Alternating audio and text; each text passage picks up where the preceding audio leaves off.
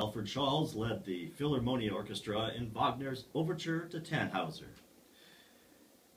Music of American composer Aaron Copland is next this afternoon. Symphony No. 3 was Aaron Copland's third and final symphony, its premiere performance taking place on October 18, 1946 by the Boston Symphony Orchestra. It was written at the end of World War II and is known as the essential American symphony that fuses his distinct Americana style of ballet such as Appalachian Spring, Rodeo, etc., with a form of the symphony which has generally been a European-dominated musical form. The fanfare for Common Man is used as a theme in the fourth movement. Various fragments from fanfare are also used for primary thematic material in the first three movements. Here now is Leonard Bernstein as he leads the New York Philharmonic in Copland's Symphony No. 3.